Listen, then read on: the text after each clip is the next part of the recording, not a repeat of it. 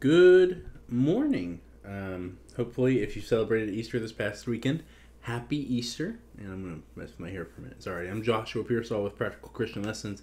And today, we're going to be going through John Wesley's What is an Arminian? Answered by a Lover of Free Grace. This is something he wrote much later in his life. And of course, it's answering the question, what is an Arminian?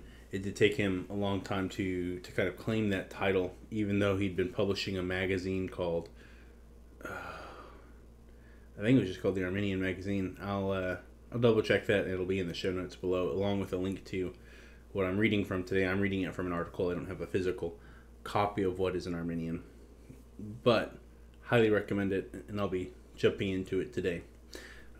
It's not super long, so don't worry about that, and we are just going to get into it, and we'll go point by point as he puts it, and I'll number the points as well. What is an Arminian? By John Wesley. 1. To say, this man is an Arminian, has the same effect on many hearers as to say, this is a mad dog. It puts them into a fright at once. They run away from him with all speed and diligence, and will hardly stop, unless to throw a stone at the dreadful and mischievous animal. 2. The more unintelligible the word is, the better it answers the purpose. Those on whom it is fixed do not know what to do. Not understanding what it means, they cannot tell what defense to make or how to clear themselves from the charge, and it is not easy to remove the prejudice which others have imbibed, who know no more of it than that it is something very bad, if not all that is bad. 3. To clear the meaning, therefore, of this ambiguous term may be useful to many. To those who so freely pin this name on others, that they may not say what they do not understand.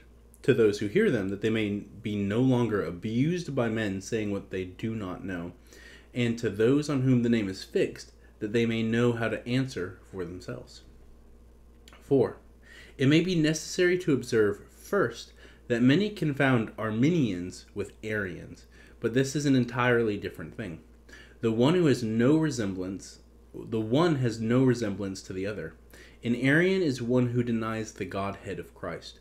We scarcely need say the supreme eternal Godhead, because there can be no God but the supreme eternal God, unless we would make two gods, a great God and a little God.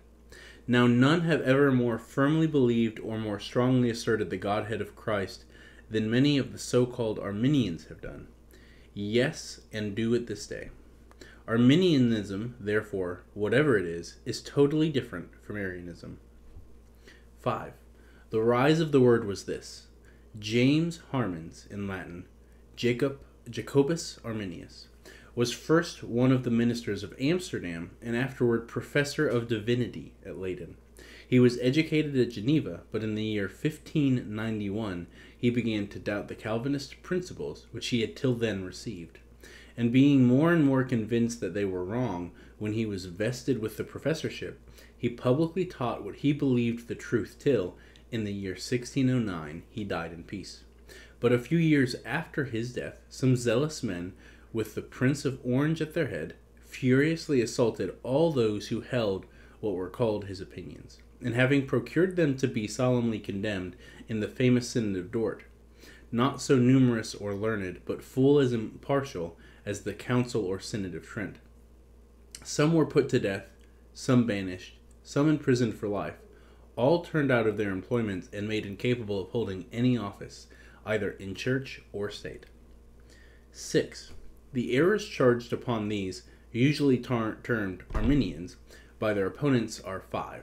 1. That they deny original sin. 2. That they deny justification by faith. 3. That they deny absolute predestination. 4. That they deny the grace of God to be irresistible. And 5. That they affirm a believer may fall from grace. With regard to the first two of these charges, they plead not guilty. They are entirely false. No man that ever lived, not John Calvin himself, ever asserted either original sin or justification by faith in more strong, more clear, and express terms than Arminius has done. These 2 points, therefore, are to be set out of the question. In these both parties agree. In this respect there is not a hair's breadth difference between Mr. Wesley and Mr. Whitefield. 7. But there is an undeniable difference between the Calvinists and Arminians with regard to the other three questions. Here they divide. The former believe absolute, the latter only conditional predestination. The Calvinists hold God has absolutely decreed from all eternity to save such and such persons, and no others, and that Christ died for these and none else. The Arminians hold God has decreed from all eternity, touching all who have the written word, one who believes will be saved, and one who does not believe will be condemned. And in order to this, Christ died for all who were dead in trespasses and sins. That is, for every child of Adam, since in Adam all died. 8.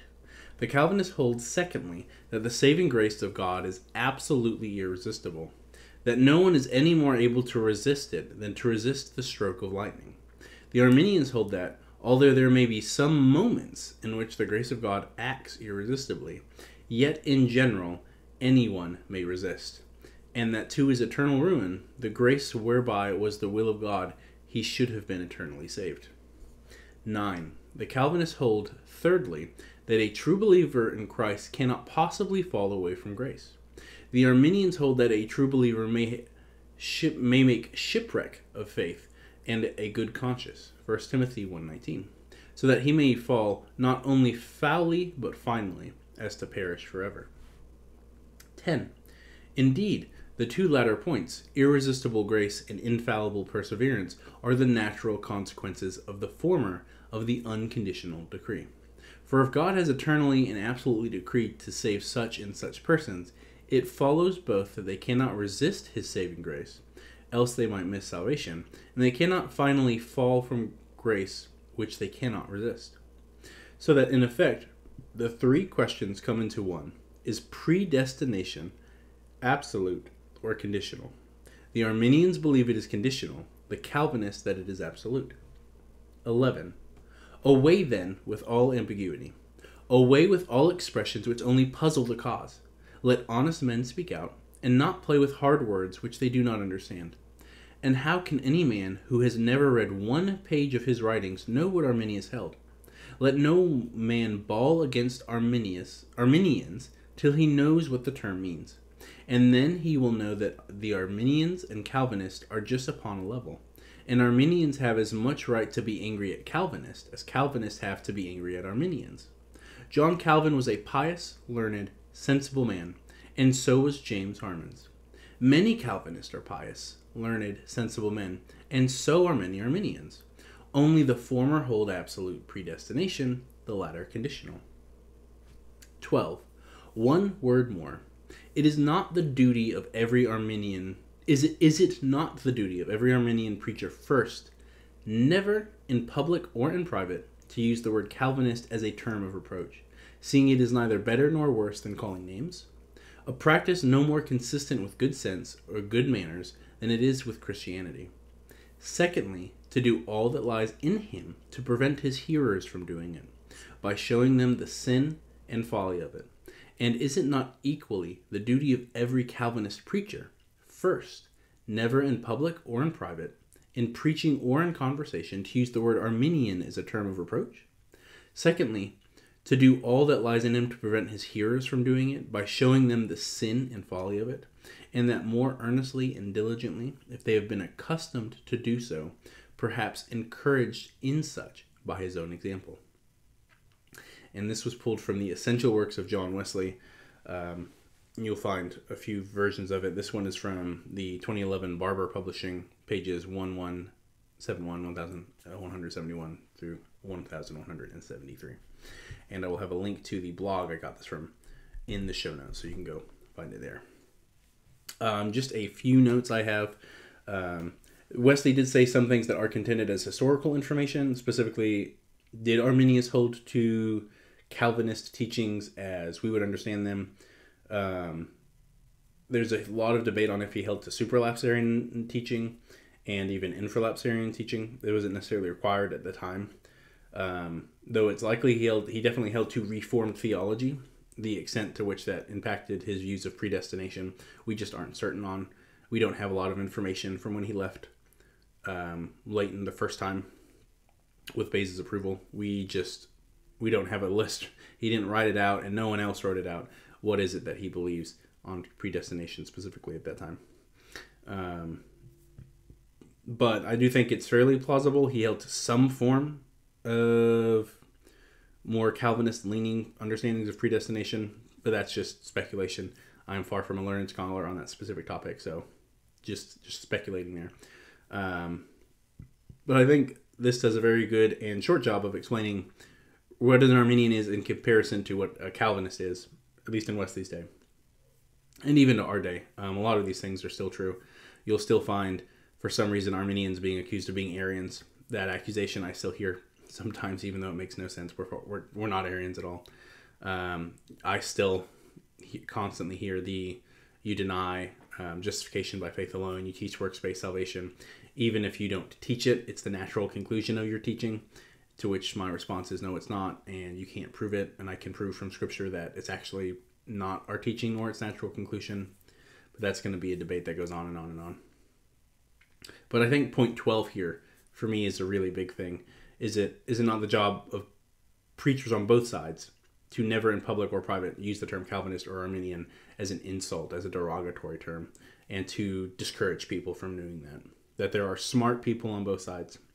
And this is true. Even in Wesley's day, in Arminius' day, in our day, there are incredibly intelligent people who are Reformed and Calvinist, and then incredibly intelligent people who are Arminians of various flavors. Myself, Wesley and Arminian, of course, I lean towards that.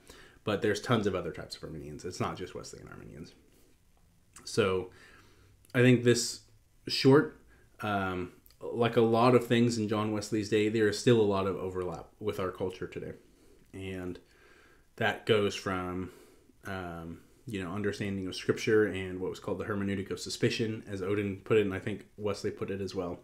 And the way people approach the Bible extremely skeptically, and we still see that today. Overly skeptical is the best way to put it. A hermeneutic of suspicion to where they're not approaching the text to understand the text. They're approaching the text to attack it and to undermine it, and with this idea that I can't trust this, I need to be suspicious of it. But that's a whole digression. This video is about this article. Let's go with article. What is an Arminian? By a lover of free grace, which has always been the focus of Arminian teaching, is free grace. So I think it's an apt title by Wesley, and a article that has as much impact in his day as it does our day. And I think it's worth reading on, reflecting on, and people on both sides, along with other things. Books I've recommended, like Roger E. Olson's Arminian Theology, Myths and Realities, Keith Stengman, Thomas McCall's Jacob Arminius, Theologian of Grace. I think it's worth both sides approaching these things, trying to understand the other side before entering dialogue, whether polemic or ecumenical, and actually trying to understand the other side fully and properly. And that goes for Arminians too, right? You need to understand Calvin, you need to understand Reformed theology, both because we do have an inherited tradition from Arminius that came from John Calvin. He was influenced heavily by John Calvin. John Wesley was. And to understand, right, people who are critics or who we want to be ecumenical ourselves with in dialogue, whether that's to build bridges that doesn't necessarily end in an institutional unity, but maybe a table unity, if that's what you want to strive for, like myself, or if just pushing for understanding that, and that way future generations can make more progress than we do in our lifetimes. Right? We gotta work on these things, and I think it's worth it. With that, I'm gonna end it here. You guys have a wonderful day, and God bless.